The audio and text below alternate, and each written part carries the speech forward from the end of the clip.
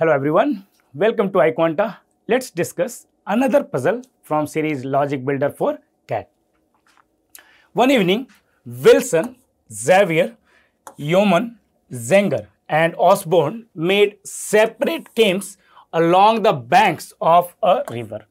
The next morning, all were to meet at Osborne's camp. Then each man, besides Osborne, was to return to his own camp. Wilson and Xavier camped downstream from Osborne. So Wilson and Xavier, right? So this is Osborne, okay? Wilson is on downstream. Xavier is on downstream to Osborne. While Yeoman and Zenger camped upstream from Osborne. So upstream from Osborne, Osborne is here, upstream. We have Zenger and we have Yeoman. So in upstream. Now it says Wilson, Xavier, Yeoman and Zenger each had a motorboat. Each motorboat would take its owner to Osborne's camp in 1 hour, exactly in 1 hour, if there were no current in the river. If no current in the river, the time each person will take to reach Osborne will be 1 hour. There was a strong current in the river, but there was a strong current in the river. The next morning, each of the 4 men went to his motorboat to Osborne's camp. Wilson made the trip in 75 minutes. Xavier made the trip in 70 minutes. So now, when they are going to Osborne, this will be upstream and this is taking 75 minutes. In case of Osborne, this is taking 70 minutes. Yeoman made the trip in 50 minutes and Zenger made the trip in 45 minutes. Now for Yeoman, it will be downstream to Osborne because he is residing at upstream. So this time is 50 minutes. And in case of Zenger, once again, if he is going to Osborne, the time is 45 minutes. These are the time. Now it says, which one of the 4 made the round trip to and from Osborne's camp in the shortest time? All right. So now one way to solve it, if I take the speed of Wilson as W kilometer per hour, for Xavier X kilometer per hour, for Yeoman Y kilometer per hour and for Z kilometer per hour, then what will be the distance? Can I say in case of W, the distance will be equal to, for W, the distance will be equal to W kilometer. Why? Because all of them takes exactly 1 hour if there is no speed, right? Speed of the river is 0, right? If there is 0 speed in the river. So distance will be W kilometer per hour. What we can say, W divided by, now speed is also W kilometer per hour. So W minus, now this Wilson will be going upstream, W minus speed of the river. This will be equal to 75 minutes, or in kilometer per hour, it will be 75 by 60, which is equal to 15 into 5, 15 into 4. So we can say that 4W is equal to 5W minus 5R, or we can say W is equal to 5R. If W is equal to 5R, what will be the time taken by Wilson to return from Osborne's place? So now it will be downstream. So in that case, it will be equal to, the distance will still remain same, W, which is, so instead of W, we can take the distance as 5R.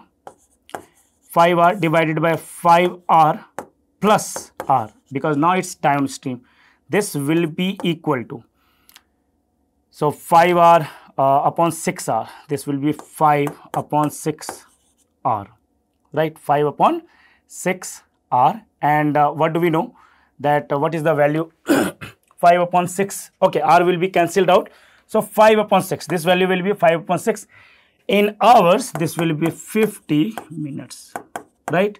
Now, if we talk about Xavier. So in case of Xavier, if the speed is x kilometer per hour, the distance from Osborne's camp will be x kilometer. Because if there is no speed in the current, then it will take exactly 1 hour. So again, the distance is x kilometer.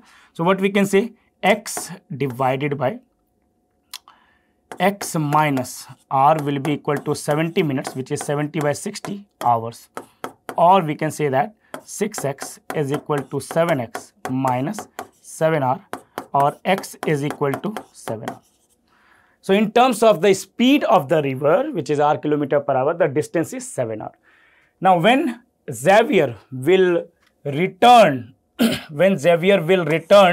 this is going upstream, this is coming downstream, what will be the time taken by him? So distance is 7r, speed will be downstream, so 7r plus r, and this will be equal to 7 by 8, right? It will be plus r, 7r upon 7r plus r. Now in kilometer per hour, what will be this value? Multiplying this by 60. So this is 15 into 4, this is 2 into 4, this will be 52.5 minutes, right? Now similarly, we can figure out for y. In case of y, if the speed is y kilometer per hour, the distance between Osborne's camps and Yeoman camps will be equal to y kilometer. Once again, we are going to do the same thing, y upon y minus plus r, because now as he is residing in upstream, he will have to come downstream. So y upon y plus r will be equal to 50 minutes, or 50 by 60 hours. 6y is equal to 5y plus 5r, or y is equal to 5r. Now when he will return to his place from Osborne's place, it will work as upstream. So what will be the time? 5r is the total distance, speed is 5r minus r, this will be equal to 5 by 4 in hours, this will be equal to 75 minutes, right? Similarly, in case of Z, total speed is z kilometer per hour for the boat of Zenger. So z upon z plus r is equal to 45 minutes, or 45 by 60. So 3 by 4. Or we can say 4z is equal to 3z plus 3r, or z will be equal to 3r. So the distance is 3 times the speed of the river. So what will be the time taken by Zenger while going upstream? So 3r divided by 3r minus r, which will be equal to 3 by 2 hours, or 90 minutes. So what will be the total time for the round trip? What will be the total time taken by these people? So can I say, in case of Wilson, 75 minutes plus 50 minutes, this will be equal to 125 minutes, right? In case of Xavier, this will be equal to 70 plus 52.5, which is 122.5 minutes. And in case of Yeoman, it will be 50 plus 75. This is just opposite of Wilson, same case, which is 125 minutes. And in case of Zenger, it will be 45 plus 90, which is equal to 135 minutes. Right, so what we can say, the minimum time taken by one of these person will be Xavier. But interestingly, the maximum distance that anyone is residing from Osborne. So in case of Wilson, it's 5r, 7r, 5r and 3r. So maximum distance, at maximum distance, Xavier is residing. And at minimum distance, who is residing? Zenger, who is taking maximum time. So that is very interesting question. The person covering the distance in minimum time has the highest speed, right? Because the distance is also maximum. And in case of the person who is taking maximum time is residing at shortest distance. That tells us that the speed of the boat of Zenger is also minimum out of these four. Now this question can be solved in one more other way, And what is that?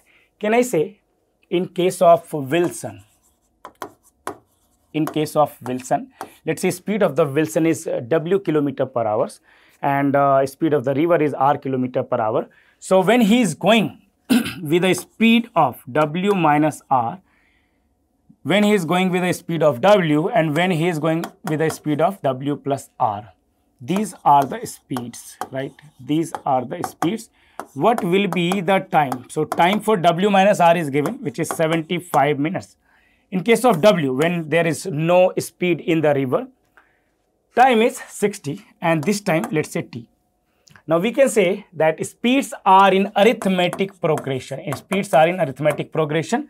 W minus R plus R will become W. Then again plus R will become W plus R. Then in that case, what we can say that time is inversely proportional of speed, right? Time is inversely proportional to speed, and in that case, these will be in harmonic progression, right? Then in that case, these will be in harmonic progression.